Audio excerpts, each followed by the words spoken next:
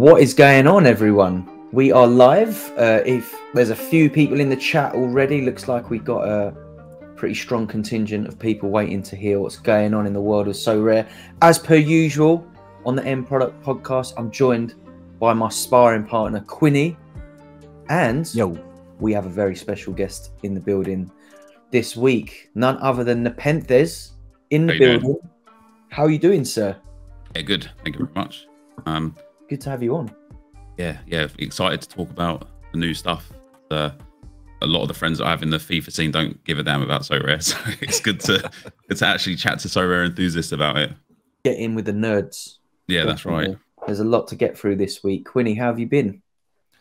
I've been good. It's been a mad week. With obviously we had the announcements yesterday. Celtic had a great game last night as well, and yeah, overall, it's been a great week so far. It feels like there's a lot of upward momentum in a lot of different things. You know, NBA's been going pretty well. I've had good fun with that as well, and yeah, I can't believe it's really Thursday. It doesn't feel like a week ago me and you were last sitting down, Stish, and I know it's went so fast. You know. Because it feels like we were talking last week, we couldn't quite get his registration in time to play last week as super sub, but we managed to get Nep in time for this week. So it feels like it's just been like a shutter, you know, close of the shutter and open, and here we are again. It's a new week, and we're looking at another weekend. Nepenthez, great to see you, by the way. Thanks for joining us. Yeah, you're very welcome. Yeah, nice, good to be here. To jump into it, where do you think we should start? There's been a lot going on this week. Shall we get straight into the announcement of the new game modes and what is to come, the new sort of onboarding and all that we've got going on? I'm down to talk about it, because I think for me, a lot of feedback that I saw and had on my stream and content was that this screws people that have been playing free to play with commons for like the last year and grinding them up. I just don't agree. I'm like, yeah, it's frustrating that you spent the last year in that situation, but this is just way better for everyone. Like, okay, it puts everyone on an even playing field in that regard, but would you rather just carry on playing for 100 rewards a week with like 400 common cards, or would you rather enter 5 different draft tournaments every week and the chance to win multiple tournaments as a free to play? Yeah, I can totally see. I think that's the thing, isn't it? I think depending on how and when you got into the platform, some people look at the common cards as their collection, whereas like some of us who maybe came into it to play the paid modes without really giving too much attention to the commons, we've never really thought of the commons as part of our collection. They're just kind of like tools to fill out training teams or something like that. Because I don't know about you, but whenever I enter like the casual tournament, I'm never really entering it to try and win it. It's more like, oh, you know, it's another team that I enter just out of habit. I'd never ever really expect to actually win anything from it. Don't think I've ever been that close to winning anything, but I guess if you are a player who just plays the free to play mode, you might be a bit annoyed that you're gonna lose your commons. I don't know. But you don't lose them; you still have them, right? You just lose the utility on them, so you still got that collection there. And I think, yeah, I mean, I won one time in the common division, which is still alright. Like, it's better than never winning. But now it comes down to your football knowledge and what you put in, your research, your understanding of the scoring matrix of what teams are playing where, and even in January with transfers and things like that. And having that ability to have 5 entry points, and, you know, Premier League will inevitably come on and it will be a part of it as well. So having that ability to have 6 entry points as a free to play user, and all you need to get onto the paid ladder is 1 limited. I just think it's an amazing upgrade for them. Yeah, I'd agree with that. I think as well, limiteds are so cheap at the moment, and probably, you know, they probably won't go crazy, will they? Until we've got like 5 million users on here all trying to get the same cards. I don't see the limited market going absolutely wild. So like, yeah, that entry point of like having 1 limited where you can maybe just pick up a decent scorer from one of the lesser followed divisions for a few quid to try and push you into those cards. Yeah, I think that's really positive. What about you, Quinny? What did you make of these new modes being introduced? I thought you know, RIP commons and all that, right? Good to have yous and good knowing yous and all the rest of it. But like, I think like they do allude to it in the article. So I would, again, it's a small consolation, I suppose, if you've been a completely like free to play account. So I I can only sympathise. But like for me, for the commons I've got, like the old ones, if I can just get some sort of cool little thing later on when they upgrade this shop or something that's different that no one else can have access to, because I've been playing this game since how long I've been playing it for, and the same goes for anyone listening to this, then I'm content with that kind of you know, kind of vanity kind of aspect being upgraded. Yeah. And then those commons, because the commons have never been worth anything tangible anyway. They have always been just 3 items in the game. So as long as they kind of manifest themselves into like the coolest possible thing they possibly can for, you know, each, you know, if you get 400 commons, well done to you. You've got this thing, whatever they're going to make that no one else can ever have. I'm never going to have it. I never had 400 commons, you know, and that kind of thing, because like the way they're moving in now, the way Nep obviously is talking about it as well, with like the 5 kind of funnels that they're building out with the draft system, is that it's moving very much towards like a game now. It's very much moving forward to being a recreational game. And like when you move that way as well, your personal profile, your little banner thing that signifies you becomes more and more important. More people will put time and effort into it and have more levels of kind of care towards it. So it might now sound like something a bit trite, right? But in like 3 or 4 years, if you get some mad OG like bunch of stars on your thing because you had 500 commons and they were across 3 seasons and whatever else that they decide to do, you'll probably be quite chuffed that you've got that on your account and no one else will have it. And that's like, that will be a part of the experience to some extent. So I don't mind it overall. Yeah, I almost forgot about that. The kind of like, there was another mention in there, wasn't there, of the kind of club shop upgrades and stuff like that as well, that I'm guessing like will become a little bit more of the experience for the sort of like the free-to-play versions. They mentioned yeah, there was a lot of like cosmetic stuff mentioned, like changing the hub of, you know, your kind of manager page as well as being like the centralized point of everything.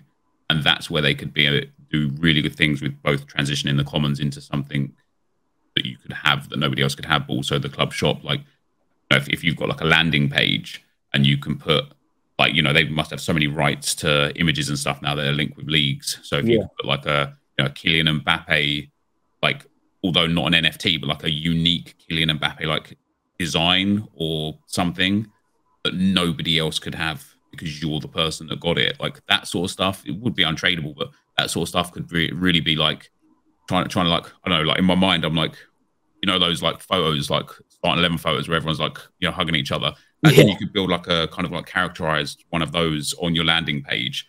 And the 11 that you've got, you get from the club shop based on rewards or commons that you've got, like things like that, that sort of stuff. I think, and yeah, that'd be fun. That'd be a lot of fun. And it would make it a game as well, more than like a paid tournament kind of like, you know, DraftKings system. It would be like, yeah, I want to win something this week because I really want that guy for my starting lineup picture or whatever it may be.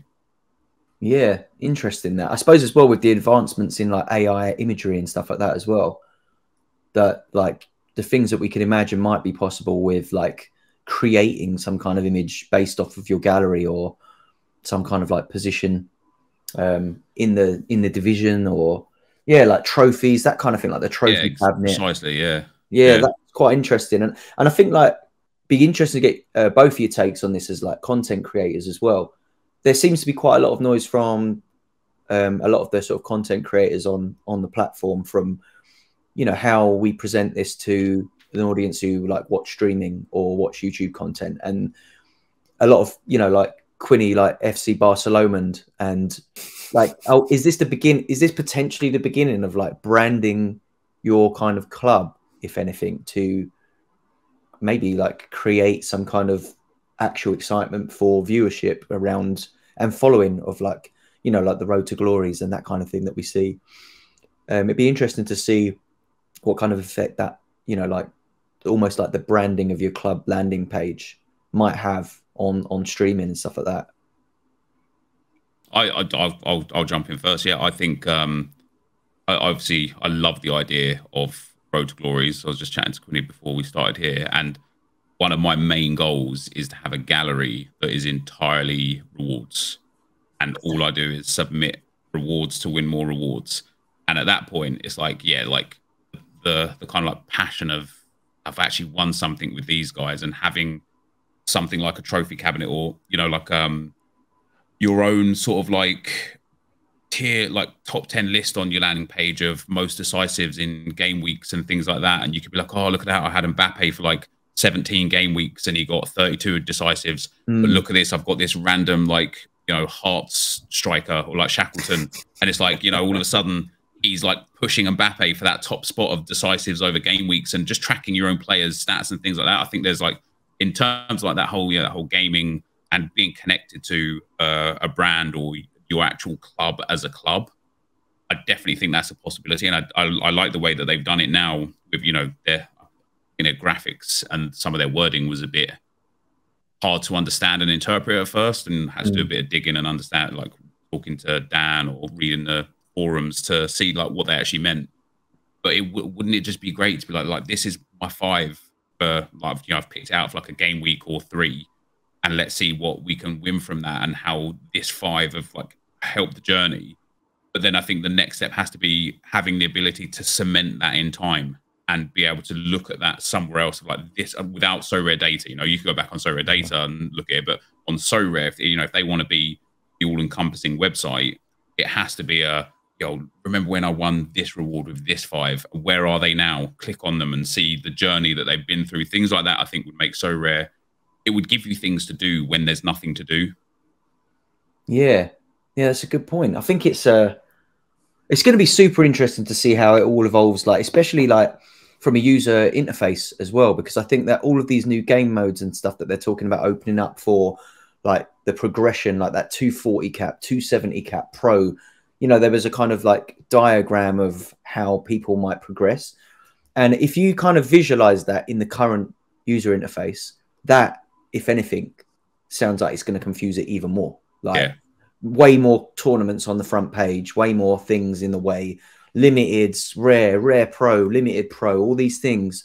So it's going to be really interesting to see how the dashboard and the landing pages like change. I think that, you know, there's not been a lot of hints towards what that might look like, but they just kind of mentioned that there'll be tweaks coming, and yeah, it's going to be interesting to see, because that is a lot of new.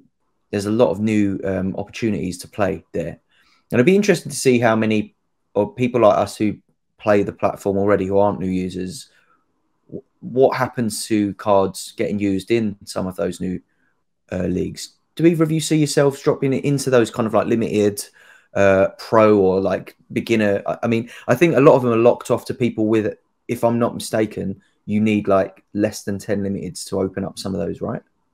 For kickoff, you need to have under 10 of the scarcity you're kicking off to, you know, like if that's the way to put it. I did a little, in terms of like how confusing it might be or whatever, in terms of like the kind of layout. For anyone who's already on the game, I did a little kind of translation on all the capped modes. So like the way cap 220 is built is it's underdog. That's basically what it is. So you get one card that's a dummy from the scarcity below, but I think it can score points now. But it's underdog, basically. Found out that there was some kind of like hidden VPN running in the background on my computer. Which Abel Trader was trying to hack the system. Yeah, he was trying to get onto us, mate. You're going to wake up tomorrow, your gallery is going to be bare. It's just all transferred for... That's it. So, yeah, I started, like, closed it down, and then suddenly everything's looking exactly how it does. So, like, I've been having problems with my internet here all week, and I could not figure out what it was. And just looking at my like things that are running in the background, I had this like ZenMate VPN, which I used to use, and it actually ran out recently. So I don't know if that's why. It was like my subscription's up, so they're just giving me like some shit VPN in the background. It's like, oh, maybe you need to buy it again because it's playing up. Yeah. But there you go. Close the program, and it just kicked me off the internet. So we're back, but just wanted to pick back up where we was. Net, as we got booted off. You were making some good points about how cheap limiteds will come into play in modes. Yeah, I mean, just in general, like I don't remember what my train of thought was there, but just in general, like in spite of like the gallery that I have, which is quite a large, like I don't know compared to others now because they took away on Sorare Data the list to see how, you know, what managers have what, which is a bit disappointing because it was like a way for me to like be like, yeah, I want to be like top 200 gallery value and then carry on from there, but I love and I get way more satisfaction out of finding limiteds for like a free to play, you know, like, and then watching those and tracking those. Like on the road score that I've got, I bought 2 Amiens players for last week, and one of them didn't play. He was out, and it was me not doing enough research because he was injured in the cup game in the midweek, and of course there's not much info on that. But if I just Googled his name, I would have found that. And it's those little nuggets there that's like brilliant for content and for viewers, and to show people like, this is why research is so valuable. So I bought this guy for £3 on an account that is a free to play, where, you know, won a few rewards from the Global Cup. And all of a sudden he's injured. He doesn't play in what was an easy matchup for them. Now they've got a couple of tough matchups. He's worth like £1.50 or something like that. And I've got to take a loss on him. And it's like the emotions you go through with that, for me, is way more engaging than, oh, I bought a rare for £500. He's worth £400 now. I'll just wait. I just have way less connection to it. And I think going back to the whole it being, you know, branding your club or being actually a part, feeling like you're playing a game with Sorare, I think the lower budget side of things allows that a lot more, because it's like relatable, I suppose. Like everybody can go through that with you. But when, you know, when you've got like 100 ETH gallery, like some of us here have, some of us haven't, but it's like, it's just unrelatable. Even for me, it's unrelatable to be like, oh yeah, you can just go and buy a like 3 ETH super rare. Nice. I can't. Yeah. On that subject of the 100 ETH gallery, like I keep looking at my gallery, and it's like, it's ballooned over the last few years, where, you know, I'd never put that sort of money into something like this, but it's got to the stage where it is now. And I think it's ridiculous that some weeks, like with the sort of gallery I've got, I'm not competing. So I've been trying to slim down a little bit in that sense. It's like, let me ask you something, because obviously I get a lot of questions about like, what do I advise for new people coming to Sorare and stuff. And like, funnily enough, Quinny told me back in week 1 that I started Sorare, the mistakes he made.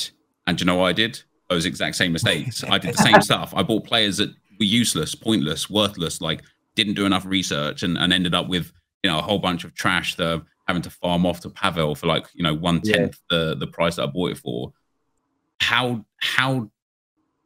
What mistakes did you make, and how do you go about with a gallery that size? Because I look at my gallery sometimes and think, do you know what? I might just sell my entire gallery and start again. And just start again, because I think with the knowledge I've got now, I think I would be better. And I see some people with like 8 or 10 ETH galleries who have just got 2 lineups and maybe a couple of spares, and they just clean up, and they you know, winning tier 2s, tier 1s every week, sell them off, withdraw the money. And once you get to free rolling, which I assume you might be free rolling already, but once you get to free rolling, it's like, that's a dream, isn't it? At that point, you really just don't care. Yeah, it's a good question, because I think I definitely made a lot of probably the same mistakes everyone did. I think my first few weeks on Sorare was buying cheap cards so I could play the game. So I bought quite a lot of Asia cards that were in and around squads. I wasn't really using Sorare data as much as I should have been to see who is actually playing. I was just kind of going off like the L5 or something like that, like not really doing enough research. And then I got a bit better at it. But I think that my worry initially was, how do I sell up if I want to? And the realization hit that no one's going to buy these like random Asia cards off you. They might buy the PSG cards. They might buy the Juventus or whoever it was that were about like players they recognize are more like easily sellable. Even though they're worth more money, you're more likely to be able to sell them, whether it's at a loss or at a profit. So I started buying players that I started looking a little bit more then at youthful players. So some of my early purchases were like Florian Wirtz and a few other players that I knew were going to be the next big thing. So I picked up like Wirtz and Musiala and a few other players like a couple years back. Wirtz, I think, is now, and I picked up a Kroos as well, Tony Kroos, and a few players that are like better quality. Lukaku was another one I picked up back then. And I just thought, you know, I'll be able to sell these. And I think that was one part of it, which did mean that I had to put a bit more money in, but I felt a bit safer, if that makes any sense. It's like putting a little bit of money in that I'm never going to get back versus putting money in that I should be able to get back if I want to get out. It felt like a payoff. It was like, yeah, all right, put more money in, but you know, you can get out when you want to. So that was one of my early learnings. And then I think now, similarly to the point you just made, there are people out there who have a gallery that has like a really high value, but maybe only has 20 cards in it, but they win all the time. Yeah. I've got a gallery that is currently estimated at about 80 something ETH, which is nuts. But I don't guarantee a win every week. I have good weeks, I have bad weeks. Last week I won a couple of tier 1s, tier 2 super, and a limited. And that for me was a massive week. But there are definitely other people on the platform who have a gallery half the value of mine, but they only enter like 2 or 3 leagues, and they clean up in those leagues because they've got an Mbappe, you know, a Veerman, I don't know, whoever they've got. But they're the players that you need in that division, and then they don't have any fat. And I've got a lot of fat. But on the flip, I think that the way that I have played the game is partly why I'm in the situation I'm in now. And I think that it's a short-term bad situation to find yourself in. If you're a short to mid-term player, you will find yourself running to Pavel to quickly get rid of someone who's maybe going to be out for 3 months to buy someone that you can fill it in with. And I think if you've got a small gallery, you kind of need to do that, because otherwise you're stuck, you know, you can't field lineups or whatever. With me, I think the gallery is where it is now, but a lot of the fat, if you like, are players that I've bought with the sole intention of sitting on them until they come good. So they're like, you know, like young sub goalkeepers or youngsters or players who are out injured for another few months. And it's like looking at those values going down, like as a whole, you're like, oh, you know, my gallery's a bit stagnant at the minute, or I'm not getting the success that I want. But if you zoom out, it's like, if I look at my gallery's value over sort of like the last 2 years, there are like actual patterns. And a lot of those patterns are to do with the time of the season. Yeah. All those kind of like cycles that happen. And what we're in right now is looking back at my 2 year, the 2 years I've been on the platform, or 3 years, whatever it's been now.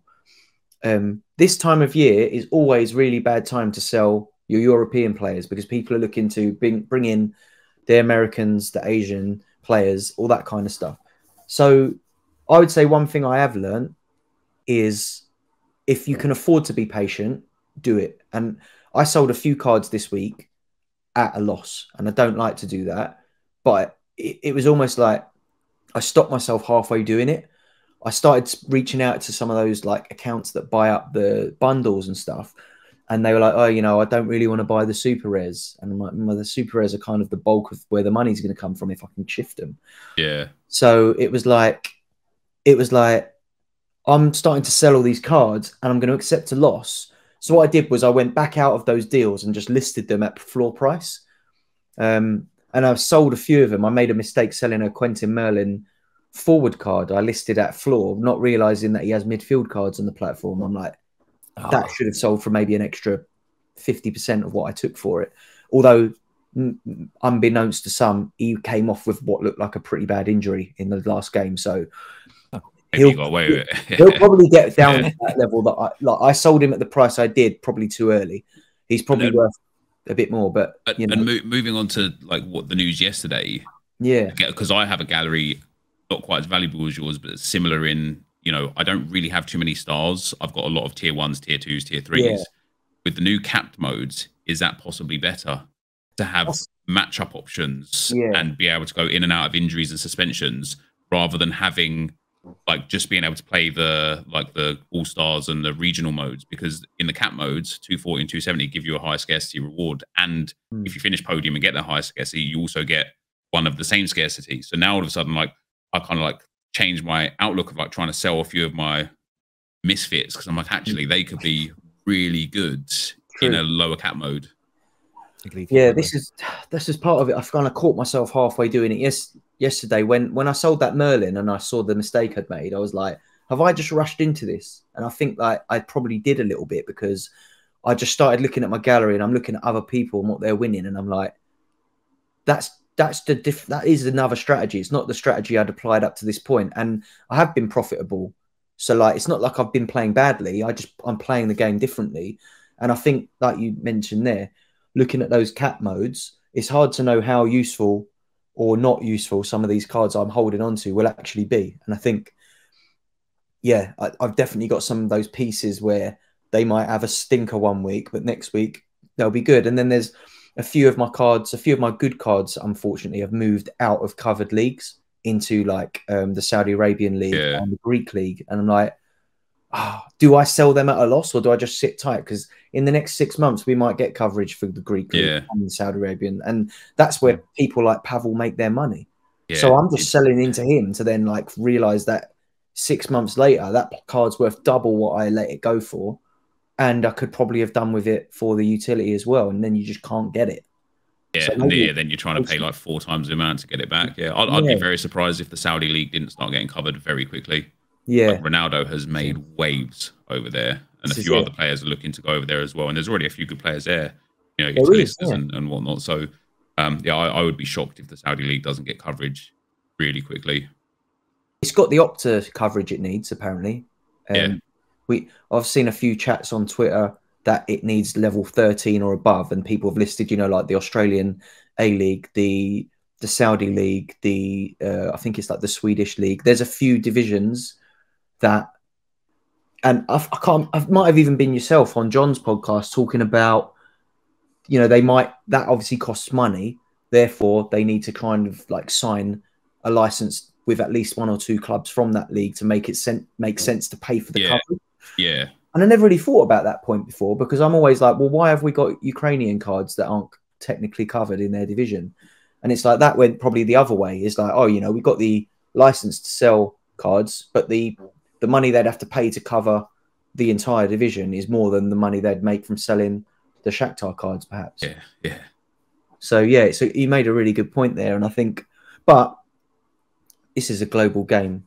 We've seen how many leagues just open up almost at the drop of a hat. 1 license for like the Croatian league, 1 license for the Swiss league. You know, the Athens clubs in Greece could open that up quite easily. And now with Ronaldo in Saudi Arabia, how easy would that one to pick up if you can mint Al Nassr cards? Do you know what I mean? It's one of those things, isn't it? It's going to happen. So I think patience, if you can. This is another thing, though, is like, can you afford to be patient? I don't like putting that much more new money into the platform at the minute, because there's already way more than I'd have ever put in. But if you're starting out, you know, that's the big payoff, isn't it? Is like when you do get an injury or a player leaves the platform for a team that's not covered or whatever, then what do? Do you put more money in and buy a player to fill the holes, or do you sit tight? And if you've only got a gallery of like 15, 16 cards, you probably can't really afford to sit tight, because you'll struggle to get games out of the teams. So it's a really interesting one, and I think like that's where we were fortunate getting in early when we did, because the gallery values just ballooned at a rate that allowed us this sort of comfort to like sit.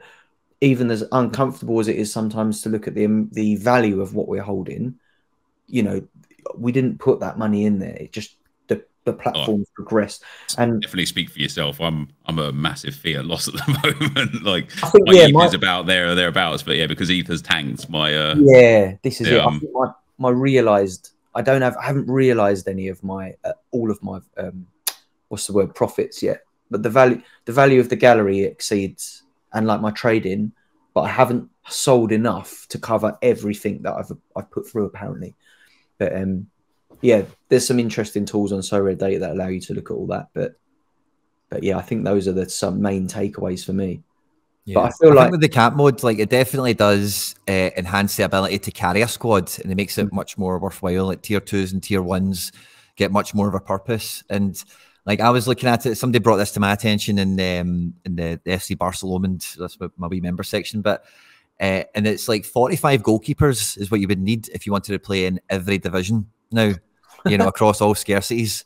45 goalkeepers. Obviously, we're talking about all the way up and down, you know, but that's a lot of teams to carry, and I don't suspect anyone is going to be anywhere near doing that amount of lineups. So, like, I think particularly the kind of the higher up the mountain you go, you know, rare, super rare, unique, there's going to be much less. I think competition is just going to be much more widely spread than what we've seen.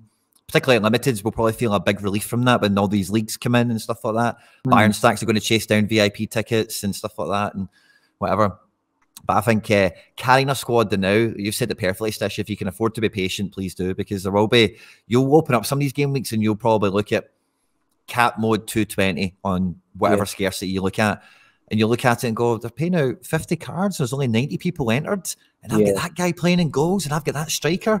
And you're like, bugger it, why not? Let's go for it. And it'll open up way more of those avenues. Whereas now it's kind of like, okay, they're paying out 100 rewards and there's 10,000 people there, but only 9,000 people are here, you know? So maybe I've got a better shot over here, and it's not quite the same, like, oh, I've got a jet. Oh, by me making a decision, I've got a totally different potential outcome for the better. You know, there's less of that available at the moment, which makes Cat winning. modes offer like better. the ability to actually stack your favorite team without having to have Mbappe, Neymar, etc. Because, like, you know, Celtic rotate a lot, but you've got so many L15s that are low. You might have to suffer with Joe Hart and having his L15 in there. But yeah, you could do like a cap 220 of, you know, Bayern and just put in 1 or 2 half good players, and then 2 of the other guys that don't particularly score well. And then if Bayern just smash, your cap 220 Bayern stack is going to probably win the whole lot. And that opens up again a lot of like possibilities of people joining the site and having fun, because you could go and buy your whole 11 that you love from your club and then just pick based on what players fit in the cap. But if, you know, Arsenal got Man United this weekend, I wouldn't play an Arsenal lineup. But if Arsenal are playing against, I don't know, like, you know, Southampton or something, all of a sudden it's like, yeah, do you know what? Let me get my cap 220 Arsenal team, put them in, and hope that I pick the right ones.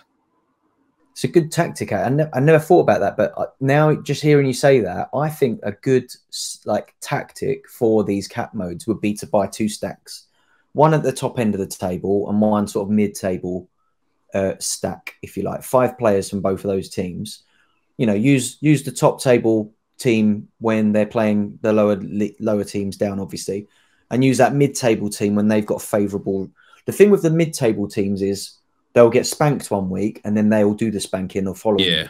And that's what you need in that cap mode, isn't it? Those players who can go from an L15 of like 45 but score a 55 on a better week. And that is where the depth is really going to come in these cap modes, I think. And we see it with basketball. I haven't not reinvested too much into basketball. I've got enough pieces there that I can field maybe 3 lineups in limited and 1 in rare every week. But on any given week, sometimes my limiteds will absolutely bang in like contender, because they'll have like, oh, someone's injured, so this kid who's awful, who I won 6 weeks ago, is now likely to score 10 points instead of 0. And it's like, this is going to come into play a little bit more in football. So I think it will definitely be a positive thing, especially for limiteds where people trade in and out of cards a lot. But in rare, it might be like holding on to those cards who maybe are those rotational pieces, you know, players who come in off the bench, but then there's an injury and they're going to start and stuff like that. Though having a few of them is definitely going to be the key. And obviously, like I mentioned Verts a minute ago, but he's obviously got a 0 at the moment. And and there are, so that's actually what I was looking at for that 50p player. I was looking at a guy that was like coming back from injury, used to play, scored well, is on 0. But it's easy with players like Verts or Allaire or Royce, because you know they're going to step back into that team, and there's so much information out there that you know when they're going to step back into that team. But those players that play for the lower tables or from the obscure leagues, they might come back from injury and sit on the bench for 3 years. Like, you just don't know what's going to happen with those. So there's a few cheat codes that have the only upside potential, but I think otherwise you're taking a big risk putting like some random guy that might play, but if he doesn't, you've got 0 points, and then you don't know if you want to put him in the next week. And as soon as he plays that 1 game week and his L15 goes up, he's toast now. You know, he's pointless. So yeah, I think the verses and stuff are nice, but I definitely think for my strategy anyway, I like the idea of fullbacks, or, you know, we was talking about it earlier, Quinny, about the strikers. When they don't score points, I like getting the fullbacks that are very decisive and the strikers and possibly the goalkeepers as your guys, and just know more often than not, I'm not going to win, and I'm not even going to hit like a good score because these guys are going to drop sinkers. But when that week all comes together, I'm going to win, and it's going to be amazing. Like, that's what I'm looking for out of the new kind of cap modes. I'm excited to see the prize pools for the cap modes. Aside, like, from obviously hitting the E thresholds, it's going to be really exciting to see what kind of players you can win, because it's not just the money that could be won, it's the cards as well and the value of those. So it's going to be really interesting to see, because I think if those pools are good, a lot of the sort of top tier cards will find their way out of the regionals, you know, like the Champ Euro Pros and stuff like that. So it'd be interesting to see how they balance the prize pools to try and tempt some of those better cards into the cap mode, rather than like everyone trying to sort of just flip.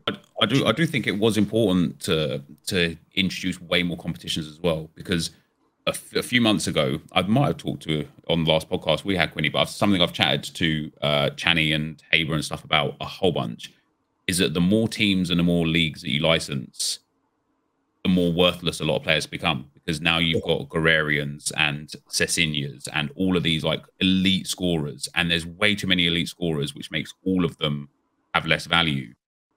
So having way more places to put them is going to give them way more value, because now all of a sudden, you know, your PSU fans and all the kind of like top players of SO5s, they're not going to be happy with one Carlos Hill. They're going to want 3 or 4, because he really suits the bill in multiple different areas, which is just going to bring the price of everything up. And all of a sudden it puts you in that kind of positive cycle then again of even winning a tier 2 or a tier 1 has grand value, rather than, hopefully this guy starts. Like I literally won a tier 2 last week, rare. It's like £4.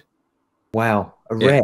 Yeah, rare. Yeah, it's like he doesn't look like a football player either. It looks like a cartoon character, and it's like his last sale was £4, and it's like he plays. Wow. So when the capped mode comes in, he might shoot up to 20, 30, 40 quid. But yeah, all of these modes and the fact that the markets right now are quite stable, I feel like they've corrected to a nice area. I just think it's a really good spot for Sorare to be in. Do you see him, Quinny? Yeah. Sebastian Nackreiner or whatever. Yeah, mate. Doesn't he look like a character, a cartoon character, man?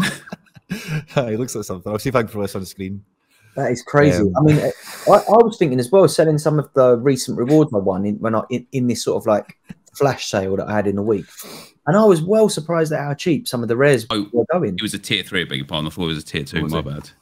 But yeah, a £4 rare is amazing. Like, it was hard to find a good rare for like 40 or 50 quid not that long ago. So, you know, the barrier of entry is lowering a little bit. I think a lot of that is to do with the market cycle, like I said, the time of the season, all that kind of thing. But overall, I feel like most of the recent announcements have been taken pretty positively by all of us. I think one thing that I will pick up on, that a lot of the players who hold Asia cards have voiced their opinions on, is the new time of which the lock is taken for your lineup. So at the moment on UK time, that's 11 o'clock in the morning on a Tuesday and a Friday, isn't it? And I think it's going to change to 3 p.m, which won't affect that much in Europe, but it will affect apparently quite a few Turkish fixtures, particularly Korean fixtures, and it'll also mean that some of the Japanese fixtures, as well as the Korean, will split in a game week and a half. I had a detailed look at this. I had a discussion about this on Twitter and on my stream yesterday. And yes, it's correct. It does impact 11 of the 33 game weeks in the K-League. But sometimes there's only 1 or 2 games impacted, not the whole cycle. And based on last season, the actual difference between how many were impacted last season versus this season, it's the same. And what I think people are missing out on the most is, I get it, right? It does favor Europeans. It does favor Europeans. But the first impacted game isn't until the middle of April. That was a weekend game that now becomes a midweek game. And the first impacted game that is a double game week doesn't happen until the 5th of May. That gives people a lot of time to organize their gallery and prepare to get out of any assets they might have that are now going to be impacted by that. It's not that big of a deal, in my opinion.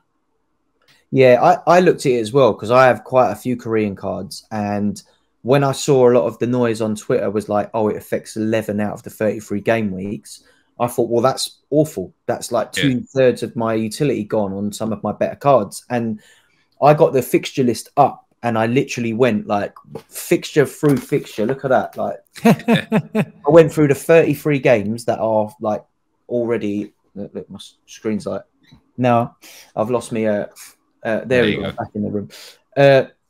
So I went through all the 33 fixtures, and as you said, in terms of them being impacted, yes, they are. There are 11 game weeks that are impacted, but in fact, the impact is not that they won't be covered or they get a double game week. It's more that most of those means that the game week will be split. So like 2 or 3 of the fixtures will be on the Friday, which means that they'll land in the midweek previous. Yeah. And then the other 2 or 3 will land on the weekend. And initially I thought, well, that's not too bad. So long as I've still got utility for those cards. There are 3 game weeks where there will be doubles. And the team that is most hardly hit by this is Pohang. They're going to have a minimum of 3 double game weeks. And this is before we've had any ACL fixtures announced as well, by the way. So Pohang are going to lose 3. Ulsan are going to lose 2, and they're definitely going to have ACL fixtures as well. Who else was it? Suwon are going to lose 2. And then there was like 3 or 4 teams that are going to lose 1 game each in a double game week based on the fixture list that is existing right now without any changes happening. Obviously, with cancellations and postponements, we might get more. But it's like, that's not too bad. But one person pointed out to me, I didn't think it was bad, but then I oversaw the point that they made that if you've got, say, like 1 or 2 goalkeepers or just like 1 and a backup, and then your team's playing on the Friday morning, then the rest of your outfielders are playing on the Saturday. You can't field a lineup on the Friday because you've only got a goalkeeper and no outfielders. And then on the weekend comes, you've got no goalkeeper and 4 outfielders. It's like, and then when you think about that. Yeah, and I do get that, that's where what I kind of like mean by like you've got until April and May until this actually impacts you. The first sort of like I think the first 3 months of fixtures aren't impacted at all. And I didn't quite get through more than just a couple of game weeks for last season. But last season also had multiple double game weeks and multiple split game weeks. So it's not like it's new. It's just different. Like I bet if the person that made the spreadsheet that I saw, I bet if they went back to the old timetable and did the exact same kind of like setup and experiment, they'd find that there would still also be a whole bunch of doubles and a whole bunch of splits for the midweek. So I don't think it's a huge issue. I do agree with PSU fans in one regard, though. It's like they've made a fire to put out, and it almost wasn't worth it. It almost was like I love the fact that it's going to be 3 p.m. because the amount of times that 11:15, 11:30, I've got some news and I'm like crying out loud. Yeah, but I do think that if the only solution would have been a rolling lock, where as long as somebody in your team in your SO5, like, the way I believe it should work, and this might be like, no, maybe not. As soon as a region has begun, that should lock all of the cards that are in like teams with that game week. That's what I personally believe, because up until that point, nothing's happened. So changes of teams are open to everybody. But even that's like complex. I'm sure that'd be very difficult for Sorare to introduce. But yeah, I think all the changes they've implemented, this is one of those ones where you're like, even though it benefits me, why would you have done this? You knew this was going to wind people up. You were better off just keeping the good news only and leaving everything else the same until you had like a proper formulated plan where it didn't impact anything. Yeah. I think as well, a little bit with Sorare is like part of the reason I enjoy reading those announcements more than once is because sometimes you can hear what they're not saying and you can read between the lines on some things or whatever. And with an announcement like this, sometimes what they don't say is equally as important, because this announcement gets followed up with a post saying, oh, Alok and Dan are going to do a Twitter Spaces tomorrow, so any questions you've got, come in there and we'll talk about it. It gives them 24 hours to take the temperature in the room. Is everyone annoyed with that? What did they think about this? Is this a problem? We've got all these things up our sleeve, right? What ones will we give them today? Right, okay, well, they want the lock thing for ages, we'll talk about that. And then they wanted to talk about this, so we'll talk about, So I think there's a wee bit of posturing, just like, like, will we get away with this entirely, or do we need to satisfy, or there's maybe a wee bit of that going on as well. So I know people will be outraged, and I always encourage people to be outraged with any kind of feedback or whatever, because I'm quite placid with all this. I'm quite easygoing for the most part, and try and take things from a neutral standpoint. And you need people to fight the corner of whatever is being like shat on, because if you don't do it, no one does, basically.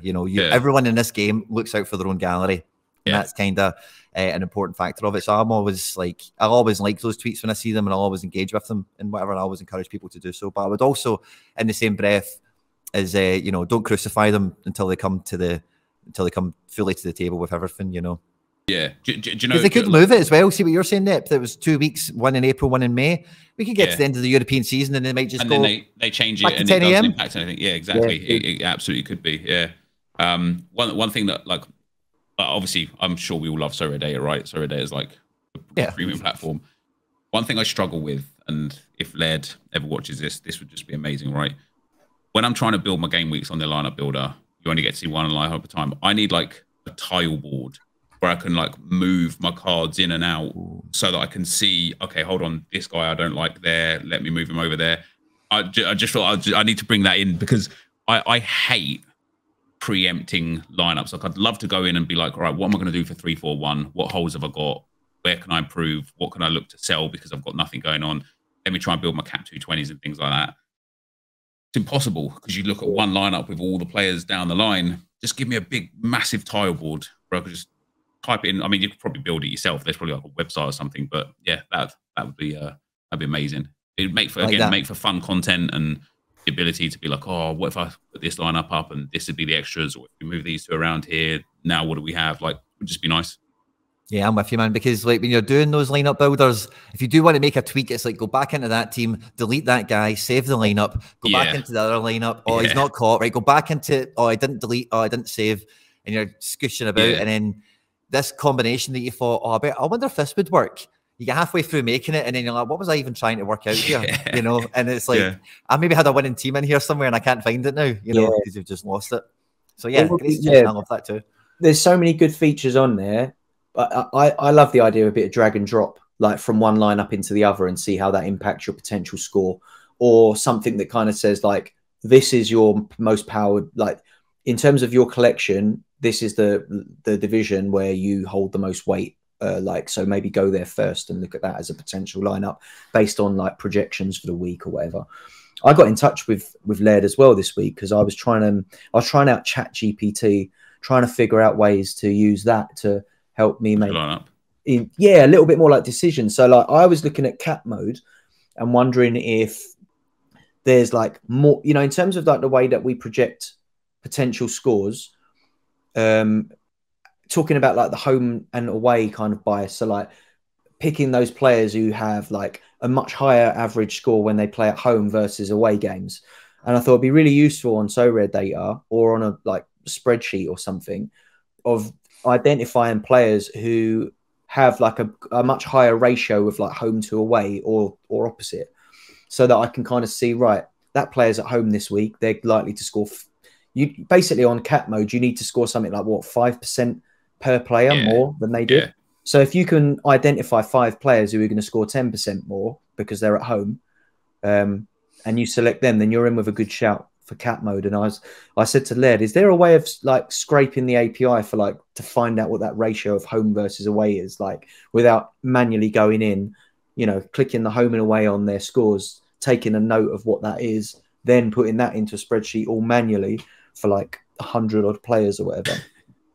And he said that that's something that they're looking into. So, you know, like, have no doubt, Sorare Data, the team there seems to be quite Do you think, though, that if it goes too far and Sorare Data effectively just picks your best lineup, you know, like you showed earlier with the NBA thing, right, where you're just like, boom, there's your lineup.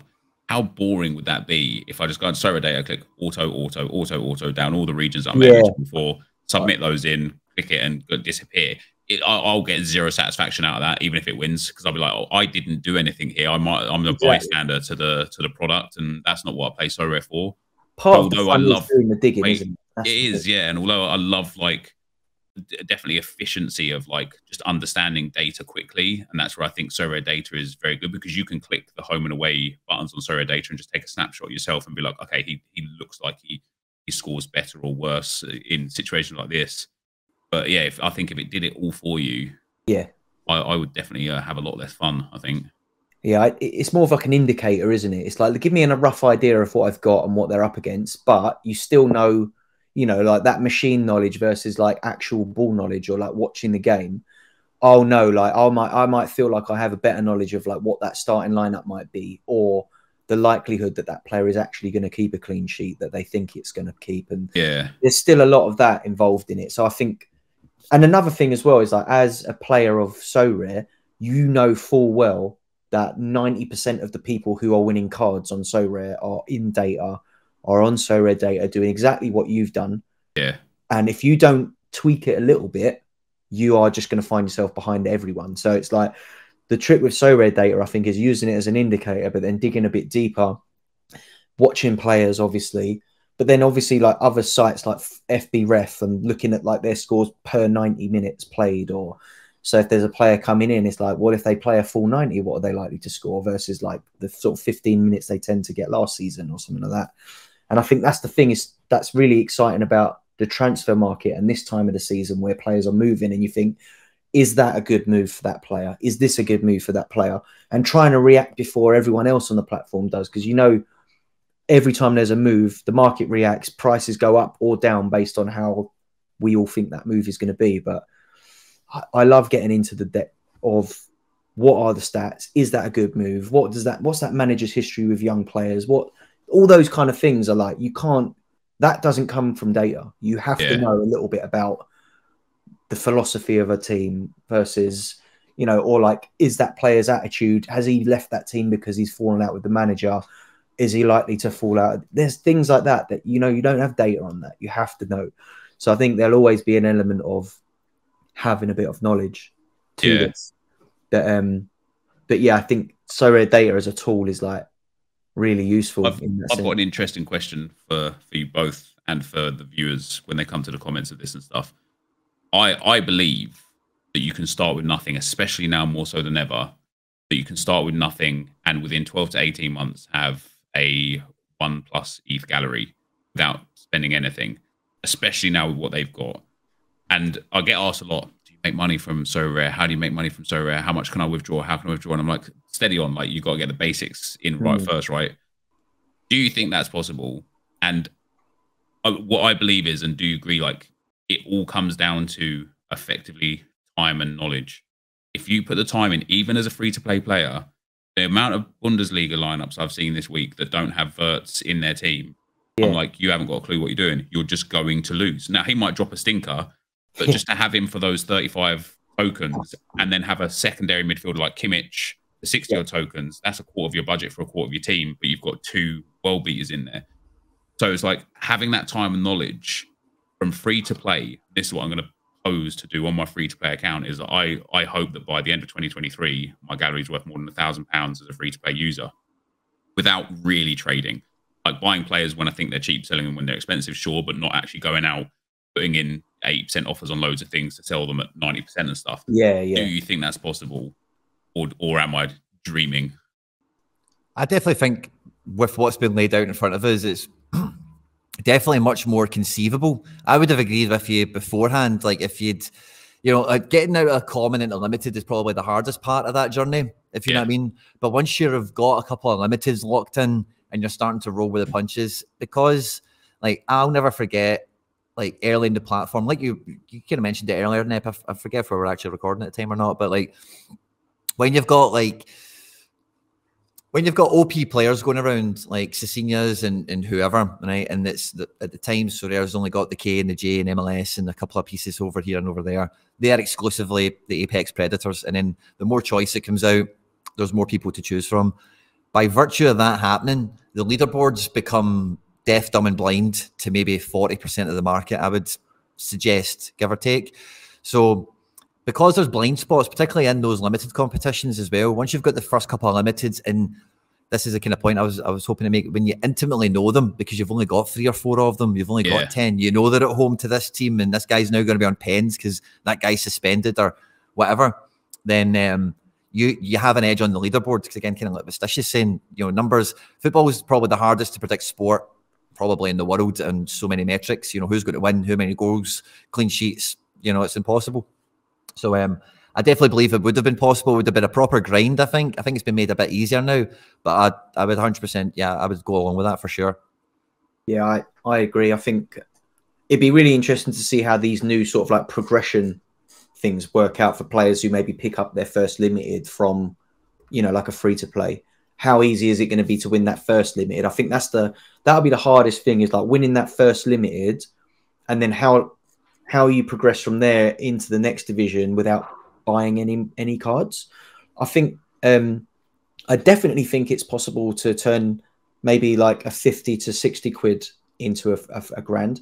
But I think that until I see how potentially easy it might be to win a limited and how good that limited might be to take into like the 270 cap or that kind of thing, I think that will be interesting to see. And so like following your road to glory will actually be really interesting in that sense. And I think I've got friends of mine who kind of like joined the platform but maybe like lost interest in it a little bit, and it'll be really interesting to kind of like reconnect with some of them and be like, you should try the free to play, or like use a couple of your limiteds in this instead, because like maybe some of them have not bought a goalkeeper still, because when they got involved, even the limited goalkeepers were still 100 quid or 200 quid.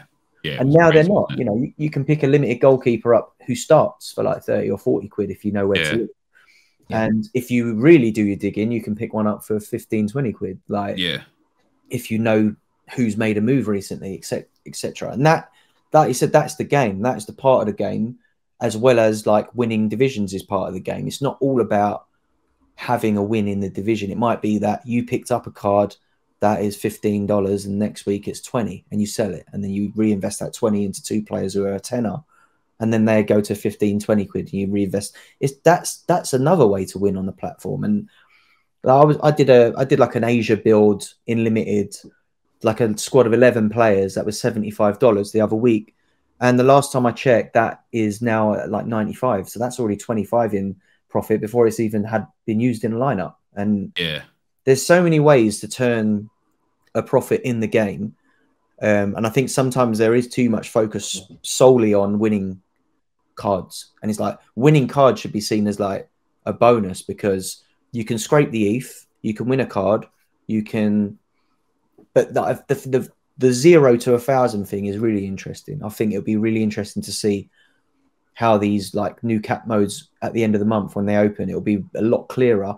In my head, I think it is possible, but how possible, I think, will be a little bit more visible once, you know, those reward pools come out and stuff like that, that, you know, or how easy it might be to win.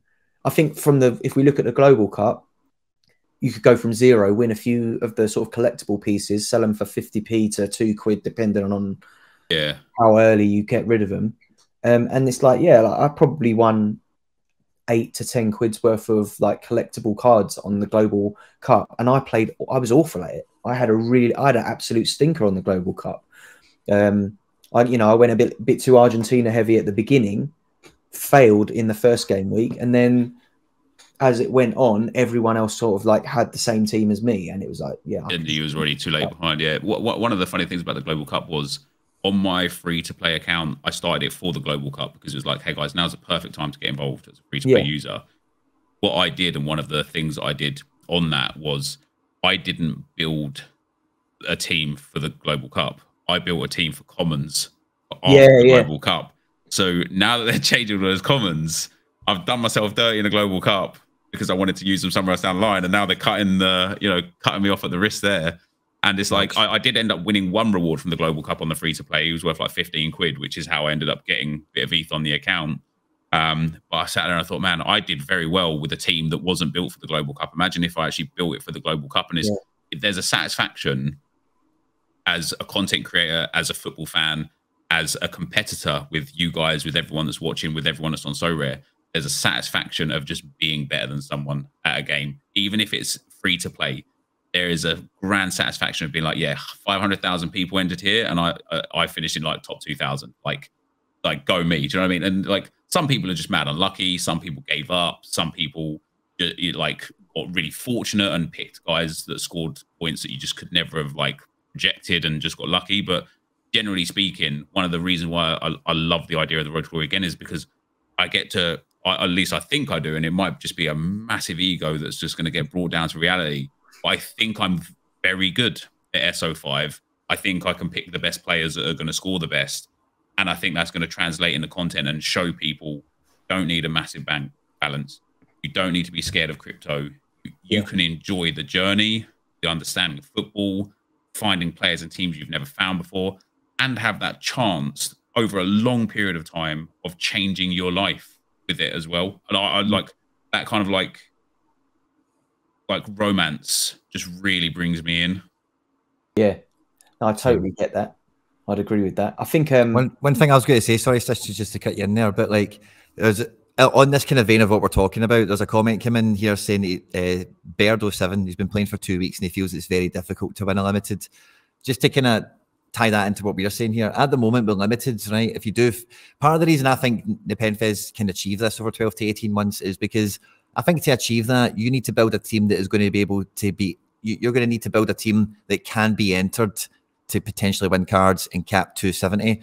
Because when you read that article, the philosophy of the rewards, I've put my notes away, but the philosophy of the rewards for the new system is best cards up at the higher cap modes that feed you double bubble. So you win limiteds and you'll win rares, you know, so if you can compete in that, you only need 1 or 2 victories to go in your favor and, you know, that goal's achieved.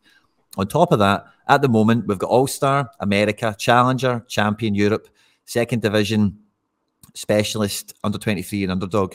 Was that like 8 divisions or something? Yeah. After this change, we're going to have that same core, right? Expect no Underdog and no Specialist, so losing 2 divisions, but we're going to gain 3 capped modes, and you're going to gain 5 divisions, where you're going to gain La Liga Limited, Bundesliga Limited, Serie A Limited, etc.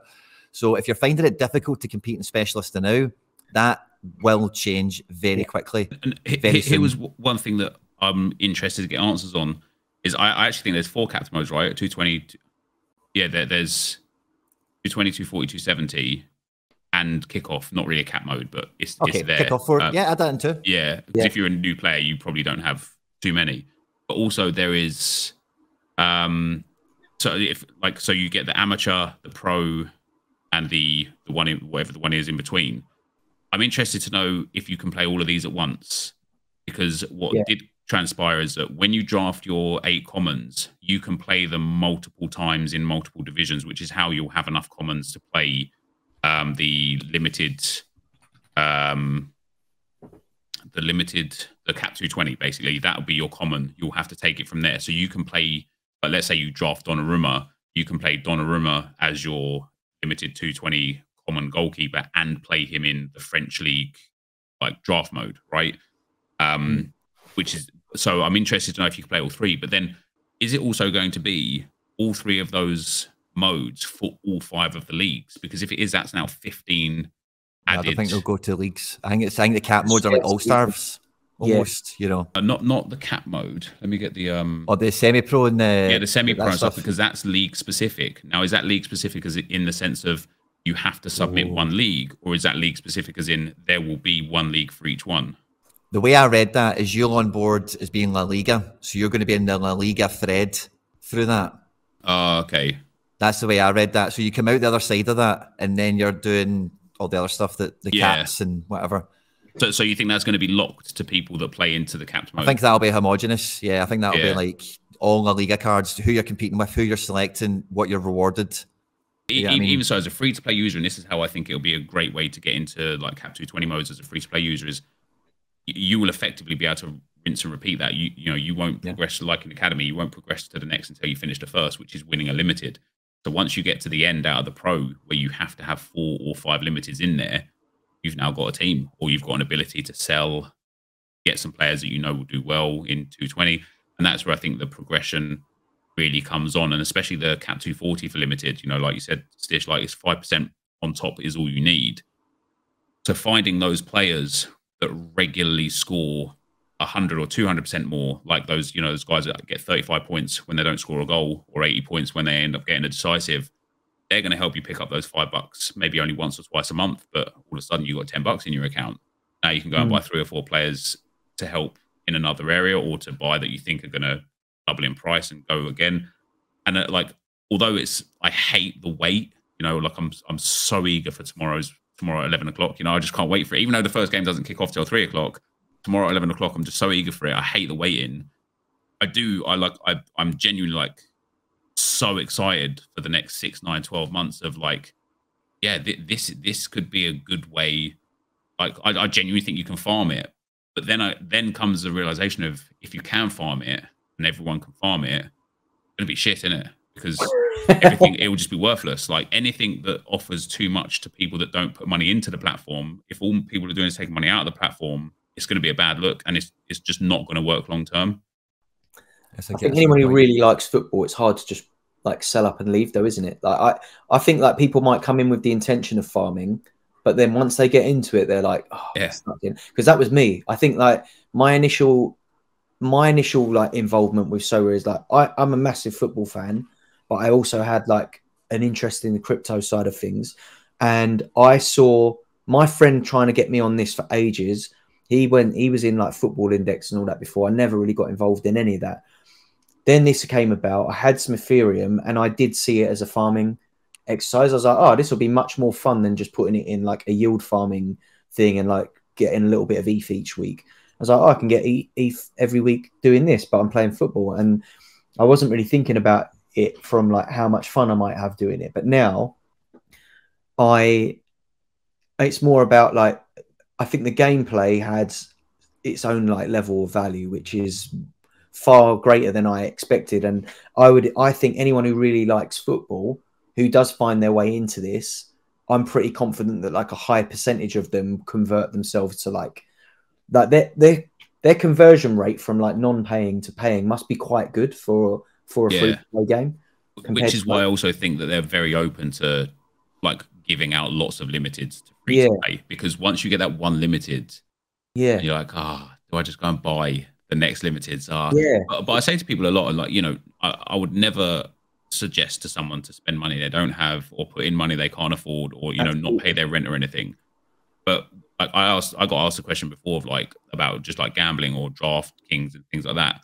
And unless I go to the casino with family or friends for like a night out gambling, I have not looked at a gambling website since I started on Sorare, because this scratches that itch of that, and you hold the asset.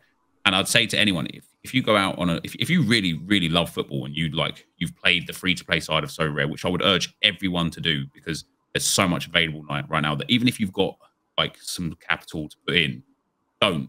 Just play the free-to-play for a month or two, see how the game works. But I say to people like if you really want to get involved, just don't go out next Friday night. Save that 100 quid, put it into Sorare, and see, like, now you've got... Well, last you a whole season, yeah, exactly. Now you can play for a long, long, long time on Sorare, or, you know, like, don't, you know, get off 888 online for a few weeks and invest that money into Sorare instead, because the way I see it is like, obviously I would love to make a living through Sorare. I would love to be good enough at the game to win rewards, cash them out, withdraw money, and still be good enough to play. But what I've put in, I don't look at as money that goes up or down. I literally look at it as I've spent that money, it's gone. As if I was at a casino, or as if I went out, or as if I bought a bit of technology, like it's just gone. So I like with you, like Stish, it's like the love that I get from Sorare makes when I actually purchase something or invest in it, not a bill or a fee or a loss. It's just me enjoying what, like, you know, my spare time with, you know, my passion or whatever. It's just enjoying it like you would with buying a football shirt or a football ticket. That's how I equate it. That's a good point. And I mean, you coming back from like a FIFA background as well, like the amount of money that people spend on that, and they have no points. Yeah, and then it gets all deleted at the end of the season, and you're like, yep, nice. Enjoy the season, except that you've lost like thousands just spending on points. But you play the game, and there's no qualms when the new one comes out next year, and you start it all over again. But yeah, that's the same here, except you don't have to start all over again next season. Your cards last as long as the player lasts in their career, basically. And you just keep building. Yeah. Yeah, that's the beauty of it. And that, I think, like, a really interesting point, actually, like, on the subject of FIFA, I'd love to pick your brain on it, is there's always a big backlash, particularly from the gaming industry, on anything that has to do with blockchain. You're someone who obviously crosses both sort of, like, areas in that, like, you've got a following of people that like FIFA, but also play Sorare. How much of, like, that backlash do you see from the FIFA community who are like, oh, it's NFTs, like don't touch it, it's a scam. You must see a lot of that, right? How that's can literally all of it. All it is. Other than the people that are like fully involved that watch a Sorare stream or watch the, onto the Sorare channel or something, whenever I talk about NFTs, just met with immediate no, that's a scam. And I'm like, you're happy to pay 80 quid to FIFA for 12,000 FIFA points that they own. It says it in the small print. Yeah. Everything is licensed to them. So even when you buy a pack and Mbappe, it's theirs. You don't have it. I'm like, you're happy for that. You're literally getting mugged off in front of your very face and you're giving it a thumbs up. Then I'm like, you could buy something where you own the digital asset and they're like, no, that's a scam. Yeah, it's mad. And it's like, but like, I think, the global adoption of NFTs, Web3, cryptocurrency is probably going to take another decade or two. Yeah. But I think over time, specifically with Sorare, and if they can kind of mimic some sort of FPL with this draft system and stuff, then I do think that it could very quickly change a lot of gamers or online enthusiasts, gambling, people that like to gamble, people in DraftKings or daily fantasy sports players to come on to Sorare because it is a premium product. And I said this to people on stream all the time. If you play Sorare FPL religiously, give it 1 week on Sorare, you won't even look at FPL again. You just won't care. It's meaningless. It's pointless. I find it so difficult. Like, a good Pepsi challenge to do, isn't it? Yeah. This is it. On the subject of FPL, actually, as well, one of the big key takeaways for me of all of this, and I believe this is what I believe, right? Here's my little conspiracy theory. Obviously, we all think the Prem's coming at some point. My thoughts are that this change of the game week lock for your lineups is to accommodate all of the new users that are going to be coming when they launch the Premier League product, because obviously they launch a Premier League free to play. They're trying to onboard all of the FPL players and try and bring them over. The FPL players are going to moan that you can't select your teams if you've not got the team news. This 3 p.m. lock will allow most of the team news to be in the public domain before you lock in your lineup for that weekend. So my thinking is this: they see the potential onboarding of FPL users and like Premier League fans as bigger than the user base we've currently got now, who are getting upset about the lock, the new time of the lock. And they're preempting the potential moans that they're going to have from all these new users that are like, how can I set a lineup without knowing the news? So I think this, for me, cements it. Like, I've always been up and down, like, oh, is the Prem coming? I'm certain it's coming now, because I think that's exactly why they've done this. What do you two think about that? Definitely feels like the writing's on the wall, doesn't it? Yeah. And again, what you're saying there, the detail that Nepenthez has brought to this conversation over the Asian stuff, Sorare would have had access to that info as well when making this decision. And I know it's easy for all of us or a lot of people that are affected to go, oh, it's 11 game weeks and it's this and it's that. But if you're looking at it from a bird's eye view, if the actual implied difference is negligible to zero, then I don't know if they really have prioritized one group over another. It's we can change something to make something better, and you guys are actually no worse off than you were last season. Yeah, and on that note, Josh put in the comments, he said there were 8 teams who had double game weeks and 2 fixtures split at the weekend in the first 5 game weeks in the K-League last year with the old cut-off. Yeah. And now there's none in the first 5 game weeks this year. So actually, it might just be different games that are missing the cut-offs and being put in midweek instead of weekend, but it's not more. In fact, it seems like it's less. Nep, I know you hold Romulo in the Chinese Super League as well. Yeah. How many double game weeks has he had? Because I went through 3 on his like one year, on his last 1 year. So, and one of them, he got 56 points in the first one and 100 points in the second game. Yeah. And it's like, I missed out on that 100 points. Although I didn't own him then, but still, yeah.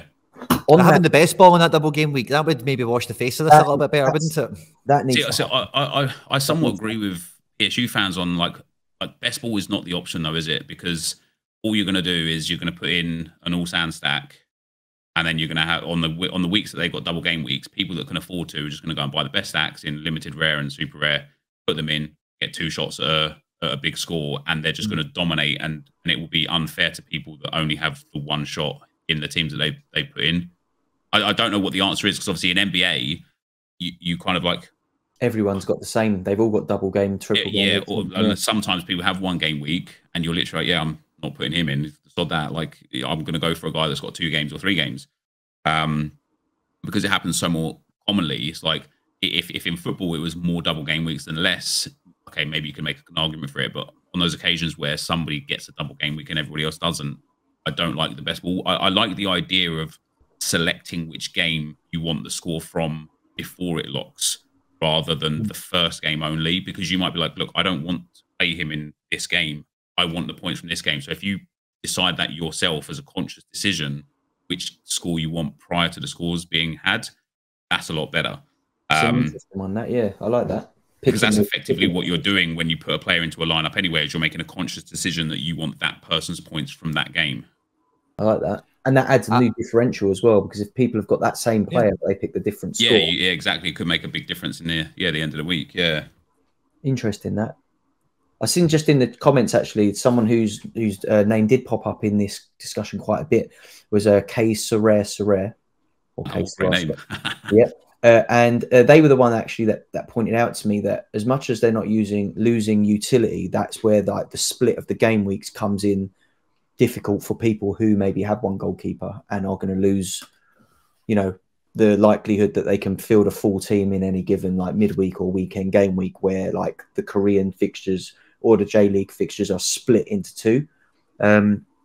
And they're in the chat now, and they've just pointed out that the point we were making about the K League only like having the same sort of amount of fixtures. They said that was in a World Cup year, and the deadline will definitely negatively impact K League compared to previous years. Oh, okay. Well, that's an interesting detail to add in, I suppose. The World Cup this year was wonky, wasn't it? Yeah, but also the year before there was a Euro League during the summer. Sorry, the World Cup, the Euros, also during the summer, which would have impacted game weeks and locks and players not being in and being in. Like, there's always, then the year before that there was COVID, and like there's going to be something. You know what I mean? Like something impacted everybody every time, right? Like, you have like last night, the Dundee game got called off because of a frozen pitch. So I've missed out on chance at winning a reward now because of that, because of existential circumstances. I don't think you can. I don't think picking a league and saying let's just make sure we facilitate for that league is as like. I think it's just as bad as saying let's not facilitate for that league at all. I think making sure, as I say, like one of the comments there was from Josh, that last time around, let's find how many it was again. There was 2 fixtures split at the weekend in the first 5 game weeks in the K League last season. Okay, it was a World Cup game week. And I'd be interested to get K Sorare's opinion here. You have until April, until the first weekend to midweek split, and until May for the first double game week. How much time do you need to reorganize your gallery? How much time is a fair amount of time for a change implemented to make a difference? I think that's more than a reasonable amount of time.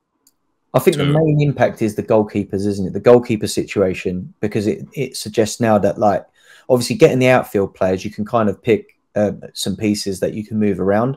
But I think a lot of people probably only have 1 rare goalkeeper. And I think, like, especially in a lot of the people that have like voiced their differences with this are people who play Asia, particularly Korea, because we can see the fixtures that are going to be affected. So I guess it is one of those things, isn't it? It's like the rare goalkeeper situation, because I think like the limited one's not so bad.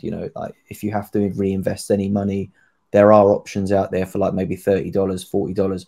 But with the rare goalkeeper, you're looking at another £300-400, and it's I can kind of I can see. I haven't like gone deep enough into my own gallery to see like where I will be affected, but I'm sure I'm going to be at the brunt of a few of those splits. And I guess it's like it's going to impact people who play outside of their regions as well. Less so. There's definitely a lot of players that like to play like the Korean League or the J League only, and maybe enter those lineups into those what's the word? The regional tournaments. Another thing it probably will impact as well is you know how we see at the moment with the America leagues being open, but we've only got Liga MX, but we've only got a few covered teams or minted teams from that. So like it's actually really difficult to field a team or win, and it means that the prize pools are a lot lower as well. We obviously know at the moment we don't have licensed J League for next season. It's still like in talks. So not only does this create a little bit of a difficult situation for people who are holding Korean cards, the prize pools as it stands without that license from the J League means that the Asia prize pools are also going to be depleted a little bit unless that license comes in. Nicholas has said on Twitter that he does expect it to come in, but if it doesn't, it starts to make that Asia region look a little bit difficult, and I can understand what people are voicing there. Yeah, it would be pointless, and unless aren't they getting the A League? Well, wouldn't that get put into the Asia League?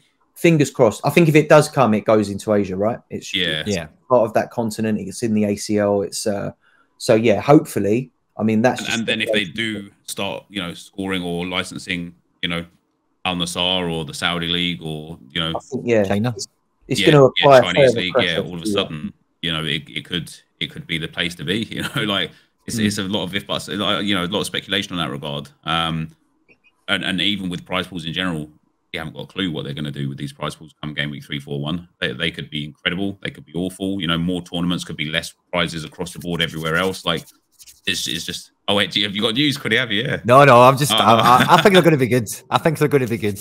I don't know. I hope so. Fingers crossed. But it'd be interesting to see. I feel like a lot of us are waiting to see what cards are in those pools, as well as obviously having the E threshold's great, but really intrigued to see like what kind of card wins we can get if we get like into the upper echelons. And it'd be really interesting to see, are we targeting this, or is this just a side game to try and win a bit of extra cash? I had a look at the kickoff. There's a unique kickoff, and I've got a unique available this weekend, and I was trying to figure out, do you go for the unique kickoff where you can win a unique? There's only 3 prizes though, so I think it's still. I think obviously it deters Wales because you can't play it if you've got more than 10 uniques, if I'm understanding it correctly. That's correct. So like, it's exactly for people like me who I own currently 3 uniques. I want to add another one so that I could open up that D1 potentially. But as it stands, I do own 3 uniques. There's 3 uniques at stake. You can win 3 uniques. They are tier 3 uniques though. Or do I go into D2, U23 or Challenger where I can play? Still use one of my uniques in there, and possibly win like a tier 2 or get lucky and win a tier 1 super rare. I think it comes down to the strength of your L15 under 55 super rares. If you've got really favorable L15 under 55s, I would definitely play that. I mean, when you look at the ratio, it's 21 people have entered, 3 rewards. That straight away gives you the best percentage of prizes across the whole platform, right? That's like 15% chance, top 15% win a reward. I don't think that happens anywhere else. Obviously, it's a bit of an exclusive thing. However, of those 21 teams that have been submitted, how many of them that are just people that have got some stuff left that have just thrown it in there? So if you're putting an actual dedicated lineup in there, I think you've got a great chance of winning a unique. And, something that I plan to do at the lower level on a Road to Glory is farm kickoffs. I wanted to do it now before these new changes, right? I think it was easy to do 500. Yeah, I genuinely think, especially at the lower level where there's a lot more liquidity in cards and a lot more freedom of just picking up a guy that you think is going to all out is there to farm it. But you've got 6 or 7 really quality like mid-range uniques. I know it's a lot easier said than done. They're very exclusive. Every time you win one, sell it off. You reinvest into some more quality elsewhere. Yeah, and it allows that snowball. The kickoff unique is actually super rares plus 1 unique, so it's pretty much the same as what you could do in D2. So it's like I've got 1 unique available this weekend. My main problem, I think, is what's putting me off at the minute from it is my forward option, because it has to be under 55 average, which a lot of my super rares are like that anyway, to be honest. Got a couple that kind of like buck the trend, but most of them are like in that sort of area from where I've won tier 2 and 3s down the line. My forward options this weekend in terms of forwards super rares is really poor. So I'm like, I think like a below par performance in a decent performing super rare team with a unique in it to bolster that score up. And my unique should score well if he plays. I'm thinking I'm more likely to win a tier 2 super, like realistically, than win a tier 3 unique, which could be more useful than the tier 3 unique as well. Because I think depending on what region I win that unique in, I might just be sat waiting to get enough uniques to enter a D1. But if we're talking a U23 D3, that's different. If I win a U23 D3 unique, it has the potential to become something. Whereas if you win like a 35-year-old tier 3 unique, you might not even get that much utility out of it. So it's a difficult one because I love the idea of winning a unique, but at the moment it's like in terms of potential yield and likelihood to card, I think I could finish somewhere in the cards in U23 or Challenger super rare, but maybe not so much in the, I don't know. Be interesting to see what those scores come in. I might sit out of it this week, see what the winning scores are, and look then at cry that you didn't put the team in and missed out on the league. Yeah. So, I will. Yeah, I'll be kicking myself if I'm like, oh, I could have won that division. I know you'll be chasing down some end product this weekend, Nepenthez. Where are your kind of hopes coming into the weekend? What team what league you? Oh, mate, Underdog again. I've been reorganising my gallery a little bit, and I've got some really, really strong lineups for this game week. So my All-Star Rare, probably my most favourable. I bought Guerrerian from Tigres and Gignac from Tigres. So I've got them as a little half stack with Sanguer, who I won as a reward. And PSV have got mad favourable matchup against Vitesse. Got Grimaldo and Jose Caro, who's just the best goalkeeper on the platform. So among a few other really strong lineups, that's the one. Like I genuinely think I've got a chance of winning All-Star Rare this week. I like it. Yeah. I like it. You should definitely consider it a challenge. I'll race you to the top on that one. Yeah, I'm thinking the same. Oh, yeah. Every time I watch you though, Quinny, you always go in to teams with the mindset of this can win. Yeah. I build too many teams, and it's one of the things I've tried to actively change over the last few months. Is I build teams that I hope can just hit a reward if this guy plays, or if that guy gets a star, or if this guy hits a decisive. And I'm trying to reorganize into teams where even on a bad week they're getting a reward, but I want to win with them. Yeah. It's more like it's just I'm a bit of an optimist in that sense. So I'm all like, especially if you listen to me rather than watch what's on the screen, I'm always telling myself the best case scenario. Like Kyogo's going to get a couple of goals, and we're going to get a clean sheet here. That's 400 points for this team. Yeah, the next one, But no, I'm totally with you on that. It's setting that kind of bar. Shoot for the stars and land on Mars and all that kind of stuff. Yeah, exactly. Yeah, I'm looking at my main entry.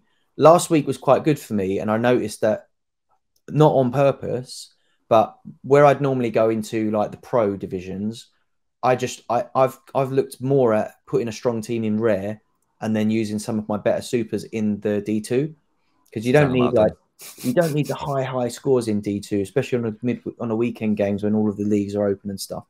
So my current aims, if you like, I've got a pretty good Champ Euro team out again. I've got Wirtz and Musiala in there.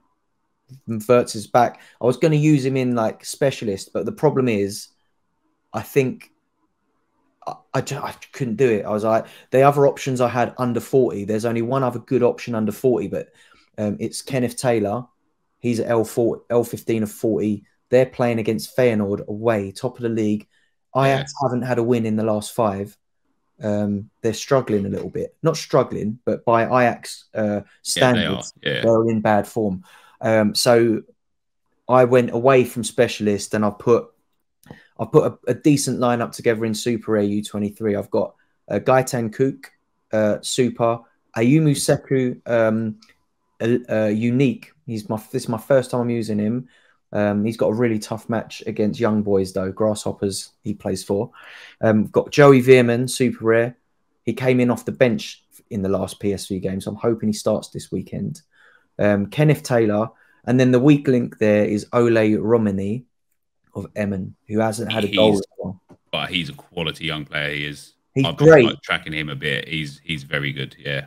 So I'm hoping that team can yield something for me. I'm not, again, like talking about like trying to win or trying to for me, I'm always looking at trying to win like a tier 2, whether that's a super or a rare. if I can win a tier 2 whatever league I'm playing in, I'm quite happy like to try and win some. But going back to that point I made right at the beginning of the pod about why have I got a gallery that big that shouldn't be competing for, and yeah, maybe this is the sort of potential payoff. But yeah, do I need to downsize and go big, buy the big cards that everyone needs? But I guess I always buy hoping that they'll become those cards. So yeah, I think like if I stay patient, I'm sure it'll all pay off in the end. But yeah, looking forward to the game week. I've got 15 teams I think lined up, which is wow. Which is quite a lot. But yeah, I've gone big in Rare Champ Euro this week again after having a win, or I managed to win a Gerard Moreno Rare, which at first I was a little bit disappointed with. But the more I've looked at it, I'm like, do you know what? That's a really good card. It's a valuable card if I wanted to get rid of it, if I was that bothered about losing it. But I'm a bit thin on forwards, but I've got some good forward options in Champ Euro. I've decided to stick them both in the same team. So I've gone Kevin Trapp, Giovanni Di Lorenzo, Tony Cruz, Joselu, and Gerard Moreno. I think that is like a banging lineup for a rare. He was literally just chatting about Joselu and fingers crossed. That's why it was in my head still. Yeah. I'm feeling some end products coming, hopefully, over the weekend. What about you, Quinny? What have you got going on this weekend? I'm going to be chasing down the Nepenthez and All-Star Rare with my maxed out cards that I've got. And then I'm going to be taking my super rares and throwing them into specialist and try and win a unique. So I'm kind of doing everything we're talking about. who are you putting in that's got the high XP? My provisional team now includes All Black at level 20. Good game at home. Works at level 19. And I've seen your face there. And then I've got, actually, there are 3 guys in the middle there. The XP isn't that great, but I've got another option or 2 that I'm not going to use that are on like level 10s and 20s and stuff like that. Bad fixtures. Andy Robertson and Castellanos and Gio Reyna and whatever. Yeah, my under 23 is best for like the XP because I've got Muric. He's already lost his season bonus. So I've still got him an 8.5%. I've got Jonathan Davids on 10% after season bonus is finished. Enzo Fernandez is on like 8%, and this guy that I won last season, they haven't minted new cards yet, so he's on like 8% as well. So I've got like decent XP in under 23 rare, but I have those non-elite under 23 rares, so I need all of them to have a good week together, and it rarely happens. Yeah, I know that feeling for sure, man. I've got a really good U23 rare lineup, but my forwards letting me down, and they've got an awkward fixture. I've got Muric, Obispo, Wirtz, Musiala, and Pirot in my rare. That's why, like from an outsider's point of view for your gallery, Stish, right? I just sit there and think, why don't you have Coulson? Why don't you have him? I sold him. I had Coulson. Why would you sell Coulson? He's like premium under 23 forward scorer. I wish I had him now. I mean, I do have some. A lot of my good ones aged out. I think that's why I sold him. When I did sell him, I had really good options, and he wasn't as good as like Chiesa and a few. But I just wish one of my Wirtz or Musiala was a forward card. They're both forward cards. If I had one of those as a forward, I'm really tempted almost, but they're both maxed out 10%. I'm like letting go of one of those, and they're both like rookie cards, if you like. Yeah. They're 2 of the oldest cards in my gallery, which makes them even harder to let go. The Wirtz card is the lucky number 21. It's like my favorite number. I'm just like, I can't swap one of them. I almost need to spend out, but I can't spend that money on a forward card. Carlson's actually, I saw a few rumors that he's like linked to Manchester United. I know he ages out at the end of the season. But yeah, he's a little over 1 ETH at the moment. I think that is an insane price. I'm actually tempted to just invest a little bit more to buy him because I just think that's way too good of a price. I've been really tempted. Unless he goes to United. I feel like about 500 quid. If I could sell a few more bits on my gallery, I still think like Vinny Jr. is a good pickup in terms of like the elite. With he's got years left, doesn't he? He's got another 2 or 3 years, and maybe I need that. You know, like. Or I'd love to win a Haaland. That'd be nice. But I can't bring that Premier League back in there. Although Haaland, again, now, especially since he's left Dortmund, is another classic case of if he doesn't score, he doesn't score well. That's it, yeah. Like he is only decisive heavy and nothing else. And even as good as he is and as many goals as he scored, he had a game there for City where he scored a hat-trick and finished literally on 80 points. And it's like, that's just not good enough. Like, yeah. Do you know what? On any other weekend, I do have Cherky, who is the best all-round forward under 23. He's just finding his feet back in the team. But if he becomes a regular starter, he put up an all-around of 30 last week, which is obscene for a forward. Yeah. And you know, like if you watch Leon in the last few weeks, he is the creative spark in that team. If he can cement his place in the starting lineup, yeah, that's why I'm interested in Lacazette. Actually, as an Arsenal fan, anyway, I love Lacazette. But looking at his scores since he's been at Lyon, and they're in bad form, his scores are good. Yeah, if they can find their form again. Like Lacazette, Cherky, a lot of the Lyon boys could end up being like monster scorers. Yeah, they need to hit that form. But yeah, I watched them a couple of times. They're a little bit wasteful up top. Like they make a lot of chances, but they don't put many away. They need like a Patrick Schick up top or someone like that who they can just feed the ball into. Because Lacazette sits off. He sits like a bit of a false nine. Yeah, and Cherky's like a number 10, almost like a creative midfielder who plays through the lines. But then on the wings, they've got like Toko Ekambi. I'm not sure really how he's still in the starting lineup as often as he is. And there's just something missing. I don't know what it is, but maybe it is just like a cold-blooded, like fox in the box, like a Schick or a Weghorst or someone like that who can just put the ball in the net. But they're not looking a bad side. I like Tete as well. He's a good player. He's another good one they've got there.